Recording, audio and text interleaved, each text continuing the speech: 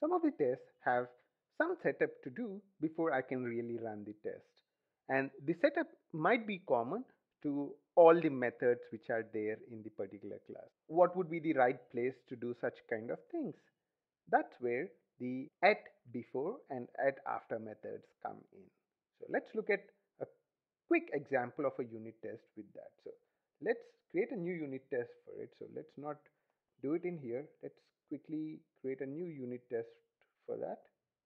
So I'll go to source test Java, and I would want to go to the package where we had the string helper test, and I'll create a new class. So right click, new JUnit test case. That's how we created this unit test. And I would want to write a quick test. So quick test, I would probably call quick before after test or something of that kind. We want to learn how the before and after works. So I just leave the rest of the stuff as as defaults, and let's click finish.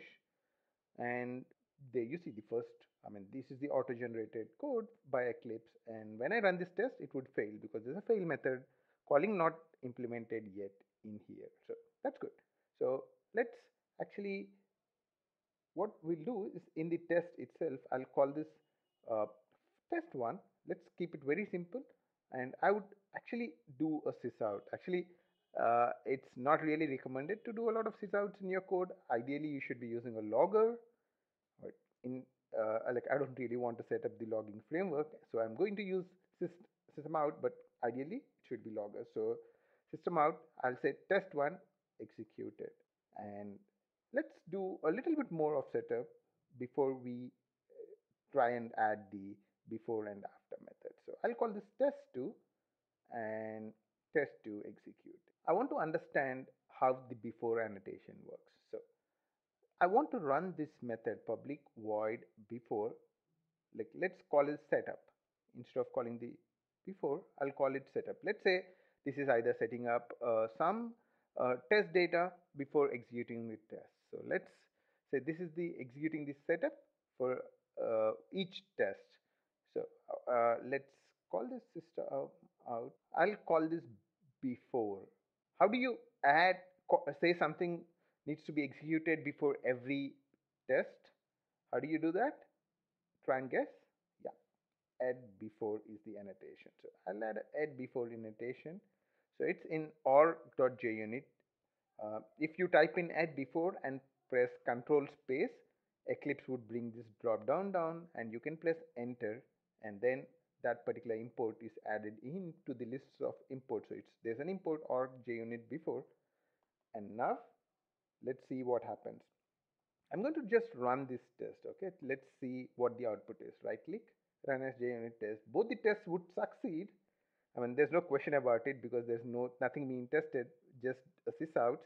But you can see that whatever is in add before is executed before every test.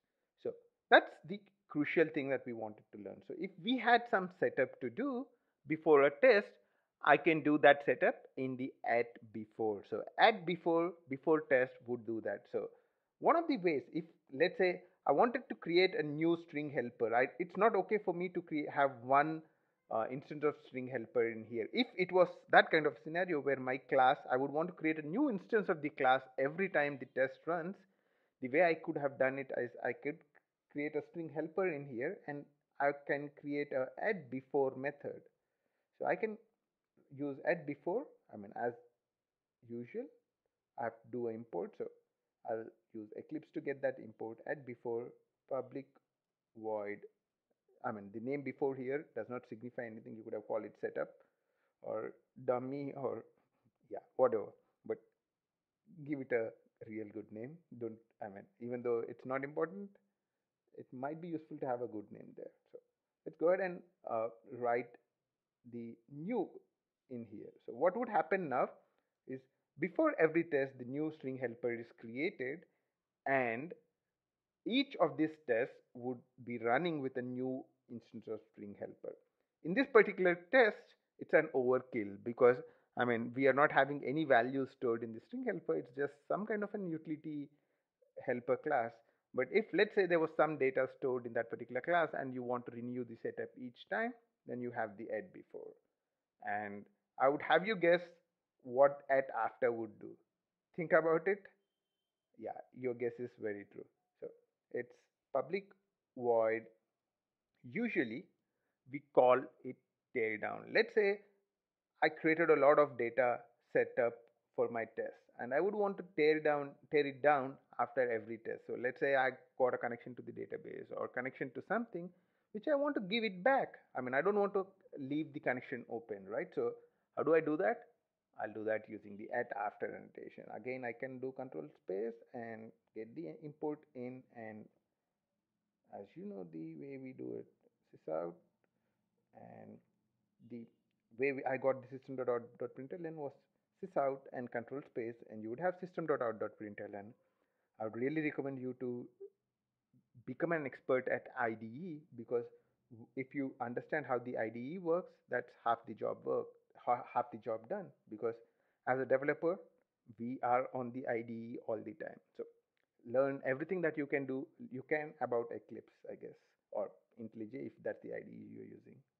Okay, let's go ahead with whatever we are doing in here. Sys.out.println. What do you want to print? I want to print after test. Let's run this test and see what after does. Aha! Before test, test executed after test. Before test, test executed after test. If I had two more tests, then before test and after test would have been executed twice. If I have to explain them in a nutshell, before and after, these methods are run before every test method and after every test method. So the before every test method, and after runs after every test method. So if I have 5 tests, then before runs 5 times, after runs 5 times. That's the before and after test scenarios.